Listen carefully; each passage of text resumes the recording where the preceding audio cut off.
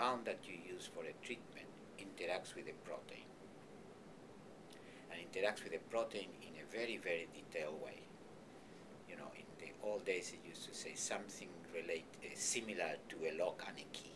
Now we are more generous in what we accept as an interaction. So there is no way to make the right key if you don't have access to all the details of the lock. And that's what we do. We just study all the details of the lock, how it is, how it looks, how it works, and just propose ideas of how can you make keys that will lock them. And if you stop the pathway, the pathways that are important for the cancer cell to be aggressive, to metastasize, to populate other tissues, if you could have specific compounds for each of the locks that unlock those mechanisms and you can lock them back, the treatments will be extremely more specific.